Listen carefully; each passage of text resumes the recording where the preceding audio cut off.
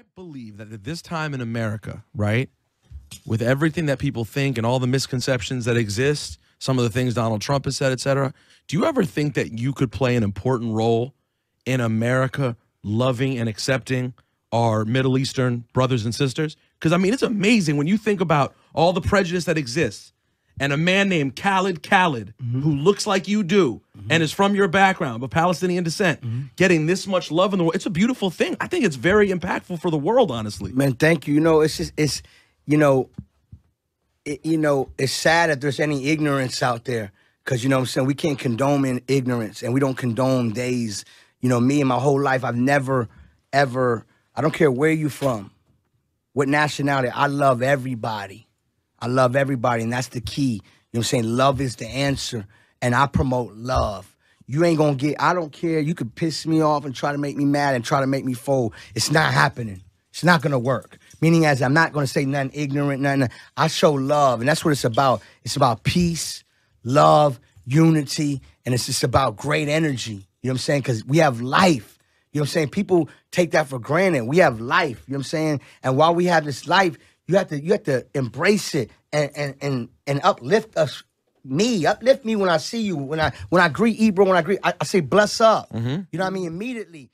Have people reached? I saw the president reached out to you. They reached out to help with healthcare. Have other sort of serious places reached out to you? Because you have such an incredibly huge following now, where you can reach people with your message. I mean, people reach out to me all the time, but I just do it because I want to do it. Meaning as in, you know, anything I promote from music or anything I do, just know if I promote it, it's because I really like it and I really love it. And that's what I love about everything I do. I really love Epic Records. You know, Epic is, last time I can remember, was Michael Jackson. Oh, yeah. Michael Jackson. Like, yeah, you know, right. He was on Epic. Did you know that? So is DJ Khaled. You know what I'm saying? Like, you know, I look at that. That's how deep I go into it. You know, my manager's Jay-Z. I love to promote my manager, my partner. It's Jay-Z. Somebody that not only I'm a big fan of his music, you know what I'm saying? I'm a big fan of the way he moves. You know what I'm saying? And respect. You know what I'm saying? Apple. You know what I'm saying? Like, I love apples. You know what I'm saying? Like, I really love apples. Like, and I'm with Apple. Like, you know what I'm saying? Like, But it's true. No, I'm trying to tell you is, anybody out there, it's so great when you can promote something you love. You know what I'm saying? Well, that's what makes it real. That's what makes it connect with people. Right. If it's that's what I'm trying to tell you. Khaled, the next time you do the Apple thing, can you do you love iPhones too? Of course. No, of course. And I do love, and no, listen. And you love MacBooks. No, when we do. I do. use the MacBook. Listen, I got the MacBook. You know, before I had the Apple deal, I've had the MacBook, iPhone. And I really live on this. Like, so. It makes it authentic. Man, listen, I cried. Tears. But when you got that deal? Yes. All my deals, I ain't gonna lie. Passionately, I cried.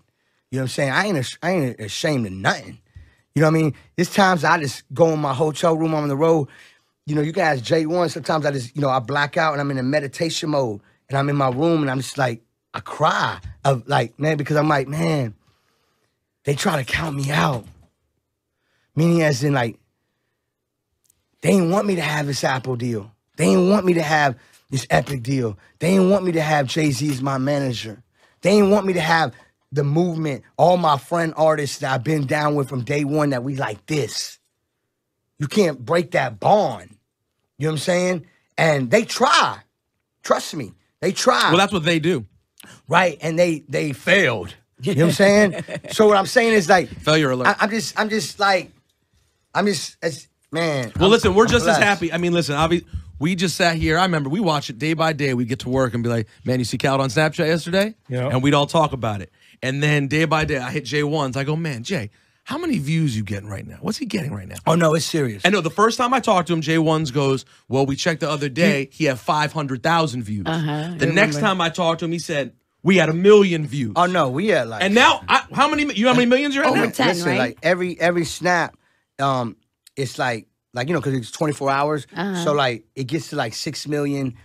Some days 3 million. Some days 2. Some days 4. It just depends. But millions. Because sometimes I'm snapping like 100 snaps. I just be in a zone. You know what I mean? But what I did learn about Snapchat was, first of all, give thanks to Snapchat because it helped connect me with my fans. Meaning as in, you know how you have a radio show and the interview we did last time was a major connection because, you know, I came in here with it, like, was just straight up, like, I ain't trying to, like, you even try to come on a question, the first question you did, no, shut it down. Like, I'm not having it. Like, I'm not coming here for that. I'm not having it. And if you do, it's just you're playing yourself. Let me go ahead and make it clear. So the connection happened. So Snapchat brought the connection. So by me saying that is, do you know my Snapchat has more viewers than any #1 TV show out? Like, say your favorite show you love and the whole world watches it. You know, mine has probably double, triple the numbers. Yeah, I saw a headline on that. No, like, but it's real. That's crazy. You know what I'm I saying? feel like you're making more numbers than the Big Bang Theory. Yeah, but let me tell you, but let me tell you the key. That's because Khaled's funny. Big Bang Theory sucks. No, the key is because Hey, don't you just rally? no, but let me tell you something. The key is that's why I'm trying to show you how powerful love is because we promote love and positivity and good music and good energy and just my personality. Because you know when y'all see that, y'all know I'm really that. Like you know what I mean? Yeah. It's just me. You know what I'm saying? So I'm not a secret no more. So that Snapchat is an antenna to say, you know what? Let me promote. Khaled's promoting this positivity and love. You know what I mean? And when that happens, you can't stop it. Meaning as in, that's love. The message basically trying to say is, you see what I mean by staying focused and positive, what it'll do for you? It's incredible. Even when it's storming. Yo, you know how many storms I've been through in my life? No, I'm talking about real storms. Forget money situations. That's like a joke to me, a money situation, because I'm going to get it regardless. Even if tomorrow, all go tomorrow, I'm going to get back up and get it. That's called hustling. It's called working hard. No excuses. But I'm talking about real life storms.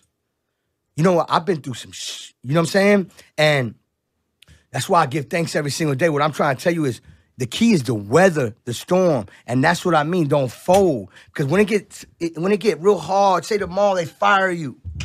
Man, don't give up. Man, stay focused. Because once they, you know, that's the day trying to finish you. You got to get up.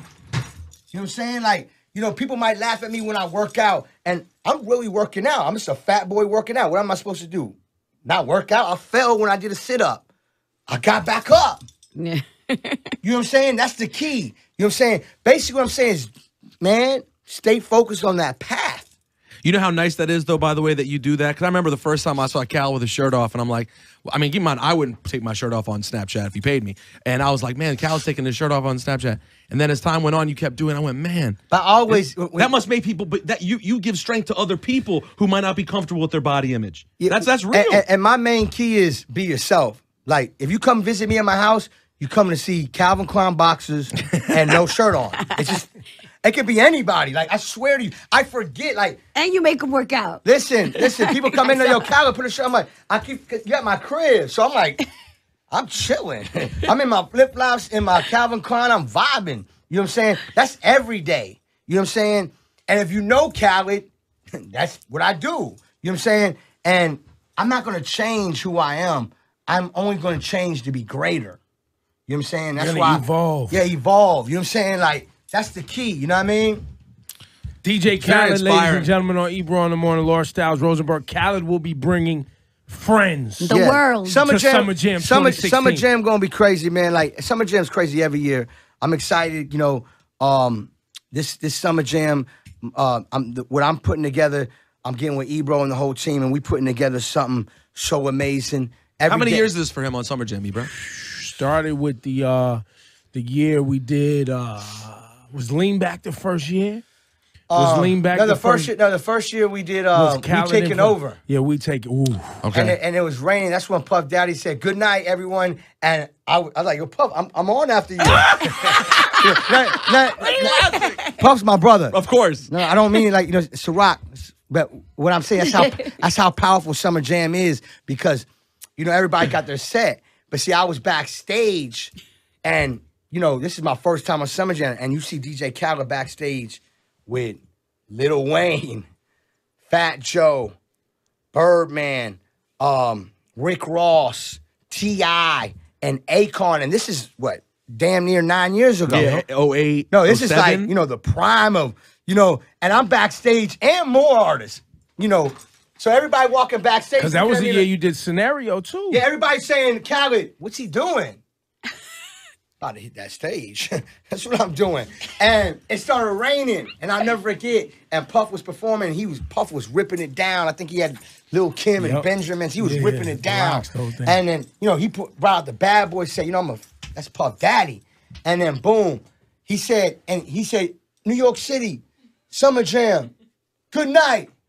Like theatrics. Yeah, because Puff make movies, so it felt like the show was over, like Summer Jam was over. Ebro always tried to put me at the closing or something like. Well, because you got 9,000 people. No, I get it, but so I was like, "Yo, it ain't over yet." I'm like, "Man, hurry up and get me on," like, because and it started raining. Whew, you got it. So that was one classic year, and it was mine. But the one I loved the most was when I brought out Ross and BMF just came out that week. Yeah, and. Barrington Levy. I was like, and I had 100 people on stage, like, yo, move back. And then, boom, oh, scene, boom. And then Barrington Levy came, bust the whole place open. Then I'm like, oh, you think I'm done, New York? Or you think I'm done? And I'm moving everybody back like this. I mean, go look at the footage. I'm not lying. No, I remember. And then Cameron come out of nowhere. I really mean it. Whoa! Like, whoa. Special water spill alert. So, and then the whole place exploded. I did so much more. I brought like, a Fat Joe leaned back. Yo, you brought out Damian Marley one year with the big flag. Man, listen, Junior, One Blood, and just so much. What? Wait, you said Scenario once happened? No, I think what about Buster out? Yeah, Buster. Yeah, about Buster. So all this, we're gonna make a movie this year. I'm looking forward to it. We're gonna make a movie. And how crazy is it? All these years, Khaled came out, and the crowd, I think, would all go, "Yay, there's Khaled. We love Khaled. He's like a friend." This year, Khaled's going to come out and they're going to go, Now, listen, fan love. Let me tell you something about fan love. Was that loud? Sorry. I'm going to be real with you. I was going to invite fan love coming up here today. What do you mean? You were going to tell everyone to just be downstairs? Yeah, 395 Hudson. Yeah, I was going to do that. Fan love, meet me at Hot 97. Then I said, you don't watch him do that on Snap? But see, the reason I didn't do it because I just know, like, you know what I'm saying? I tighten up. I'll be like, yo, what the fuck is going on? Yeah. And things are sensitive around here. Yeah, so I just kept it. But fan love, that's who I do it for, man. I've always, in my whole career, was always about my fans because, and that's what I meant. I never really cared and when I say this, cared what they had to say, because that's not the people that's supporting us. That's not the people that make Hot 97 #1. Not they. They don't make it #1. The fans do. That's right. That's why you care about your listeners and how your summer jams. You do this for your fans.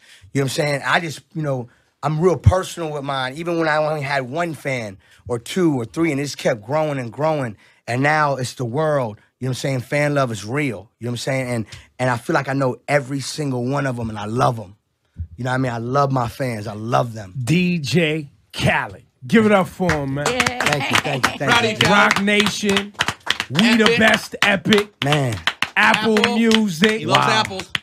What I leave out? Ciroc Apple. Ciroc Dawn. There's Ciroc Boys and there's Ciroc Dawn, and that's me. That's facts. You know what I mean? 100 new deal alerts. I can't wait to tell you. More deal. Look, Cal, I want to start something on the show because we've had segments. We have 2 segments, I think. We have You're a Liar, which is a DJ Khaled segment. And we have Congratulations, You Played Yourself. Yeah. Every day. We do these both every day. Every day. Yeah, 720. Every day. 720. 720 I got all y'all on Snapchat. You love art, obviously. Yes. She loves art. I like some of that art. I want to get. Oh my God! You got to put me up on yes, some of that. I got Take you. me to some of these because you have some fly stuff on there. I got you, Khaled. So I want to start a new, like a motivational segment. We want to give him a third segment? Like some sort We of just like... got to move out of here and let Khaled have the show. Let's just be honest. DJ Khaled in the morning? And no, DJ Khaled and friends. And we'll all be in friends. And friends. There you go. You never know. I might have to do the, if I'm in town early enough for, one of these times, one day you should let me do let me be in Ebro seat and Ebro and y'all see. This for one day. I'm talking about like we taking over. No, do your show how you do it, but I just do it my way. Yeah. Please. You know what I'm saying? Hot 97 low, look at this. And I'm going to come with a talk that you never heard in your life. Please. Like, unbelievable. Ebro, Friday You just want tickets to Summer Jam, and also, don't ever play yourself. What about the week of Summer Jam? I mean, I got to make sure the schedule. I don't want to say yes and then we'll talk play to myself. Pencil us in. You know what I'm saying? I got to get with the team, like the schedule. I ain't going to lie to you. When you see the schedule, I'm confused because I don't know how I'm going to do it all. Like, I don't even look at it no more. I wake up in the morning and it's telling me where to go. Because if I look at it, you get overwhelmed. No, bro, I don't know how I'm going to do it. Like, but you do it. That's all No, that we're doing it. It's like every day is something. I'm like, We got to do it. We got to give thanks.